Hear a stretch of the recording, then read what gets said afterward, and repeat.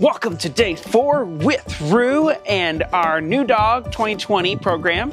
So right now Rue is jumping up, and one of the behaviors that I like to play is zombie training. So in day 4 here, if your dog decides to jump up on you, one of the behaviors you can do is act like a zombie. Don't pay attention to them. Don't give them any attention until they're all 4 paws on the ground. Then you're going to say, good puppy, what a good dog. You can love on them. You can give them so much attention, love and praise. If you want to add there and say, oh, if they jump up again, you got to ignore them. And then when they go back to the ground for more than 3 seconds, because you see how the dog went down for like a second or two? I started to lean over, and then we got a jumping behavior again. This behavior right here is attention seeking. We're trying to jump up. Now that's a great behavior right here. We're going to go ahead and add a little cookie to that behavior, maybe a little chest scratch. You can see we like that. Your dog needs to understand that jumping up on you gets no attention.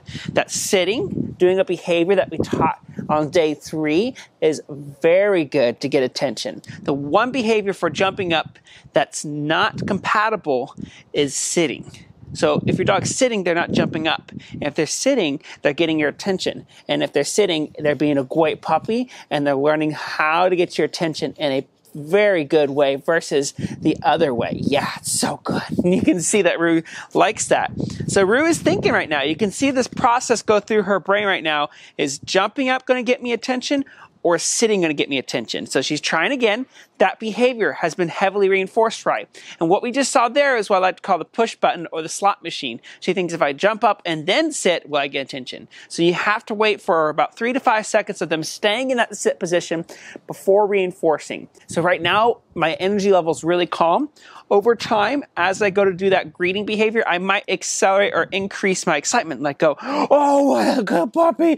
You're such a good dog. Yeah.